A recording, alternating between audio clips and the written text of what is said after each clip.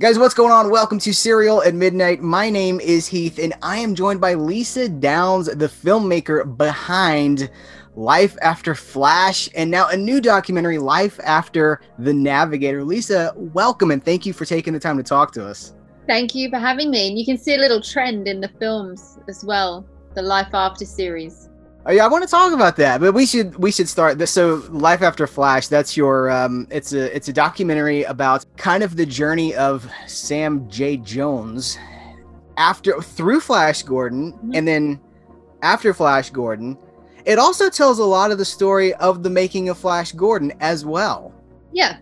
So, what fans wanted. It started off being a story about Sam, but because the crux of the direction that his life took really stemmed from set, you've got to talk about what happened on set if you're going to talk about why he ended up where he did. And then it just grew into, okay, if we're going to talk about things on set, we may as well talk to Melody, we may as well talk to Brian. And then I was like, well, I'm a fan, so I would want makings of stuff as well. And there hasn't really been a solid making of Flash Gordon, so that's how it grew into what it is today. Yes, and it's such a human story because, you know, it's this like with Flash Gordon, it's such an iconic pulp serial character, and that movie, so many of us grew up with that movie, and it's this iconic thing. And then you balance as the filmmaker, you're producing, you're directing, you're editing, right? So you do like this really great job of kind of showing iconic versus the man himself, and humanizing is really the right term for it. And he's an interesting human being too. He's such an interesting individual. How did that come to be? Like, how did that project originate? Well, funnily enough, it's my first full-length feature. So I always laugh when people say, oh, you edited it as well. I mean, that was the first time I edited something full length, and I only edited it because we didn't have the budget to get an editor. But I had been working in television for a while. I had kind of been producing some factual entertainment shows, and so I had been in the industry. I had done a scripted film independently and a short documentary, and so I had like done bits and pieces, but I really wanted to do a feature documentary. And I didn't know what. I knew it had to be something I was really passionate about, but I just thought, you know what, I'll kind of keep my ears open and maybe it'll come to me. And then I had a friend who was working on this reality TV show in England, and I don't know if you have it in America, called The Jump, where it's celebrities do Olympic ski jumps. I mean, crazy show, and everyone gets injured. And Sam was on the show. He got injured. He didn't actually air, but he ended up in hospital with his shoulder. And I was talking to my friend, and she told me, and I was gutted because Melody and Sam had actually been at a Comic-Con the month before, and I had missed them, and I kicked myself because I love Flash Gordon. So I just said, well, I wonder what happened to him. You know, we were at a party and you start chatting, and, you know, a couple of wines later, and I was like, let's do a documentary. So I pitched it to her. I put a 2-page proposal together. She sent it to his then agent. I ended up Skyping him to pitch the idea, which was totally surreal. And then it kind of grew from there, and that was October 2014. I Skyped him to talk about it, and then January 2015 we ended up going to Laredo, Texas to start shooting. So everything that was shot, there's the interview where all his merchandise is out to the side of him. That was the very first interview we did, and it just grew from there. And he was so open with the project, and it took a few interviews to get to the more personal information about his life. But he was just the most amazing human to work with, because he is, you know, people say, oh, is he just for the camera? No, like, he is what you see in the film, what you see in Flash Gordon. Like, he is so just, he embodies that character. So it was really kind of fortuitous that it found me almost. And, you know, I was like, yeah, it'll take a year. That's crowdfunded. It'll take 12 months. And I mean, it took like 4 years, I think, to do. But yeah, it just kind of grew out of that conversation at a birthday party. And you say it took, 4 years, and we're like, here in America, we've just gotten this as part of the Arrow. This is like the 4K super duper special edition, and your documentary is included in this package with a lot of With a lot of supplemental features as well. There's like some behind the scenes stuff. I know there's some stuff with you kind of talking about how it came to be, and it's wonderful. So it's like, I mean, this was just a few months ago that this came out here, so it's a continuing, like, this is staying with you, and it's wonderful. I should also say, like, I'm a big fan of it, and I'm a big fan of what we're about to talk about. Is you bring there's like this empathy to it, and he's so relatable and human, and that is very much applicable to the next thing. It's like the project after that, which is another life after, and it's life after the Navigator. We're talking about the Flight of the Navigator, which is a movie that, like, my generation, like, we grew up with this movie. This movie means so much to us, and we all wondered, like, what happened to Joey Cramer, the kid, and then you see the headlines. Now you have a documentary called Life After the Navigator. Can you just tell us a little bit about what it is? I can, and when you hold that cover up, even I still get chills because it was such a part of my childhood. Like, it's still really surreal that I just got chills too. I did. Anything related to the film, it's so strange that you know, it's I love it so much. And it was a magical movie, right? Because it was imagination, and it didn't have, a lot of movies from that era had like the gritty, more cynical. Look at something like Goonies, right? Goonies has a little bit of an edge to it, but Flight of the Navigator was kind of wonder, and it was like a day at Epcot, you know, like it was about what could happen. Totally. And I think it was around the era that films started to have characters that us at that age could relate to. You know, you wanted to be David's friend, and you felt like you could go on these adventures. And I was like desperate to be abducted by aliens. I would like lie on the grass in my garden going, oh, please, like, take me, I want to go. So I mean, it was an amazing film, as you know. So Life After the Navigator stemmed from, again, wanting to do another Life After film. I love the idea of, I had a great childhood, I love nostalgia, I love these films from my childhood, and like many people, I googled what happened to Joe. And at the time, you know, you read his Wikipedia page and it was just unbelievable. I had no idea that he had gone through any of that. And what I think is really sad is it's so quick to judge a headline, like, oh, another child star gone off the rails, oh, that's a shame. But like, there's got to be a reason that he got where he was at that point. And I had found him I read his Wikipedia page while he was actually still in jail, because it said his sentencing. And so I had found him through the court system. I had found what the court number was, the sentence, where he was sentenced.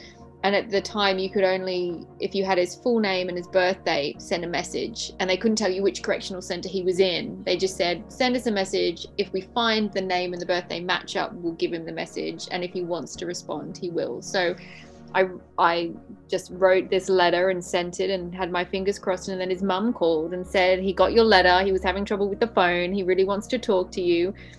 And we became pen pals for the couple of months that he had left of his sentence. And then we ended up meeting him in person about 5 months after he got out. And what I love about the film is that we were so lucky with the timing. And like with Sam, we were so lucky with the timing. If we had approached Sam a few years before, he wasn't ready in his life to be sharing it. He hadn't had those lessons yet. And same with Joe. And so by meeting him at that point, the documentary shows over like a 2 or 3 year period his journey to redemption and his journey of recovery, which I think is so important to show that where he went, but also where he is now. And so I'm really excited for people to see this documentary. And like with Life After Flash, we show the makings of Flight of the Navigator as well, because that's kind of what I'm trying to do with these Life After films, is have a celebration of the film, but also this human story about a character from it. And it's remarkable. About half of it, rough. I mean, you edit it, so you can tell me more than me. But I think it's about half of the running time is dedicated to how this movie came to be. And you got so many people to talk about this movie. I've got a list here. You've got the director, Randall Kleiser. You've got casting people. You've got effects people. You've got producers. You've got the writer, the story creator. And then you've got so many of the cast members as well. You've got Veronica Cartwright, who's amazing. You've got Cliff DeYoung. You got Dr. Johnny Fever, Howard Hesseman in this documentary. It's wonderful. I have to do a shout out to Randall, because he was actually very instrumental in getting 95% of the cast, because he was still connected. And so he was the one that organized the reunion, and he was the one that helped us organize that screening at the Egyptian that you see in the film. And he just kind of emailed everyone and said, this is what we're doing. Do you want to be a part of it? And so he's now on board as executive producer, which is totally weird because I grew up loving his films, and to be able to just call him and go, oh, hey, can you watch a cut of the edit? You can tell me what you think. And I mean, it's too weird, but I was very, very lucky with the people that agreed to be in the film, because I think, you know, it's interesting hearing them not only talk about their time on set, but also their reaction to when they heard about Joey robbing a bank. And so you have this deeper connection with them as people as opposed to the characters they played. Yeah, I didn't know how much we wanted to say, but you just said, like, the star of Flight of the Navigator ultimately robbed a bank. And it's, I mean, you know, if you do Google him, that's a headline that comes up. So it's, so it is a redemption story. And you know, Life After Flash is kind of a redemption story too. So now this is this theme. You talk about being in the right place at the right time, getting these people at just the right time. That's two films back to back that are really, I mean, I'm watching this movie and it's tapping into the nostalgia of childhood, because we never, as far as I know, there's really no documentary or even like a behind the scenes for the making of the Flight of the Navigator. Yeah, so not extensively. I think the new Blu-ray had like a few interviews and stuff, but nothing extensive nothing like what you've put together with people reflecting on it. So it's the nostalgia connection and the people talking about what makes it special, and then seeing the journey, I mean, for lack of a better word, of this man and how he came to this point. And I mean, just constant goosebumps. And then, like, of course, there's multiple times in the movie I'm just like, oh, it's very emotional. It really is. So, and I want to use the word empathy, because there's a tone, and you do this thing with the cutting too, where we go from like joy, nostalgia, childhood, happiness, and then it's just like bam, there's this cut, and it's just like whoa, and it feels like the air is sucked out of the room. But there's such empathy, there's such warmth, there's such forgiveness and humanity in this, and it's really remarkable. I want to thank you for what you've been able to bring to this. That means a lot. You know, you're kind of trying to learn as you go with the process, because with a documentary you don't know what the story is really until you started. And even after the first interview, like, Joey is so open, like that interview where he's so emotional, that was the first interview we did with him, and he just had all this bottled up, and it was a way for him to release it. But after that interview, myself and Ash, who produced it, it was just the two of us shooting, and so I think I like that it feels like it's kind of us hanging out with a friend, chatting, and but we said, like, we don't know how this is going to end. Like, it's so easy with addiction. What if he relapses? What if he, you know, gets in trouble again? And so it was this strange dynamic of wanting him to do really well, documenting it as we went, but not knowing where it's going to go. There's even a line from his mom, because you talk to his mom, and she says, like, you know, I think he's better now. I don't think he wants to go back to that place. And she's like, I hope he doesn't. I hope that. So that reflects the feelings of everyone involved. But this is happening now. Like, this is current. This is like hot off the presses. How can people see this? How can people get involved with getting their hands on this? Well, the discs are supposed to arrive at my house Friday. So currently you can, it's so exciting. You can pre-order, so lifeafterthenavigator.com. You can pre-order. We have these little crew patches and 50% off shipping if you pre-order before the discs arrive. And then it'll be on Amazon rental purchase from, I think, the 9th of December, and then Amazon Prime and other platforms from 1st of February. But, you know, I ship them all out. So if you want a signed copy, I'll write a little note, like, you know, it's all part of the personal touch, but it is literally hot off the press, and we're doing screenings for backers and the cast and crew soon. So some people haven't even seen it who are in it. So it's like super, super new. So I'm really excited about how people react to it. Well, I'm grateful that I got to see it. Thank you for helping me see it. And I'm going to put a link to where people can go follow all this in the description of the video below. So you scroll under us and it'll be under us in the video description. It's very exciting. And is there anything to talk about that maybe like working, like in progress? There is. There's a few in the works that I'm not going to say yet, but it is going to be a series. So Life After will continue. The next one we actually started production on is Life After Atreyu, which is on the Neverending Story and looks at Noah Hathaway and his journey since the Neverending Story, and obviously his role as Atreyu. And we had started filming, but obviously lockdown has hindered that slightly, but I've started editing that with the footage that we have shot, and then when we can travel again, we'll continue filming. So I'm again super excited for that one, because again, like Neverending Story is such a classic film, and so I'm looking forward to celebrating that in the same way I've done these other ones. That's gonna be wonderful. And there's an interesting connection to the Neverending Story in the Life After the Navigator documentary, because there's a crossover there. I won't spoil it for people, but I didn't know that. When he told me that, I got goosebumps. I was like, what? It's crazy. I know. And then there's a clip and you're like, oh no, there he is. Yeah. Exactly.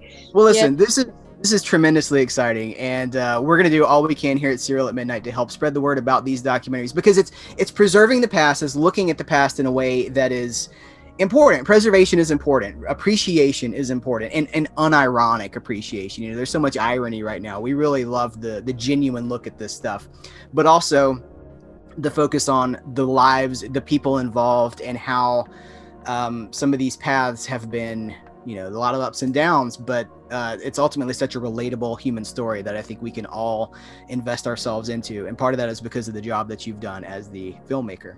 Well, thank you. I appreciate it. And I love the support, and I'm so pleased that you liked the film. I loved it. I loved it. Thank you. That means a lot. So where can people follow you? This is a good opportunity to just put it all out there. Oh, that's a good question. Well, I guess my personal Instagram, I kind of set up a Life After Movies Instagram, but I haven't done anything with it yet.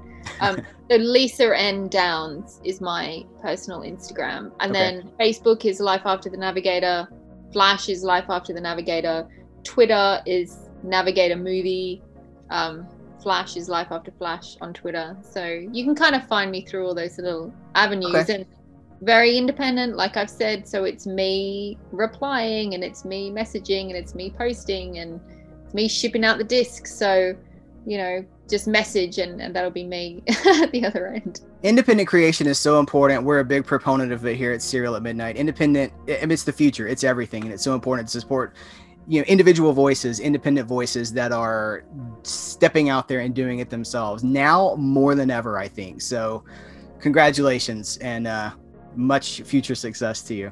Thank you very much. Thank you for taking the time for this interview, guys. Thank you for watching. Again, links to all those follow links in the description of this video. Go check out the documentary. Head over to that website. Lisa, thank you so much.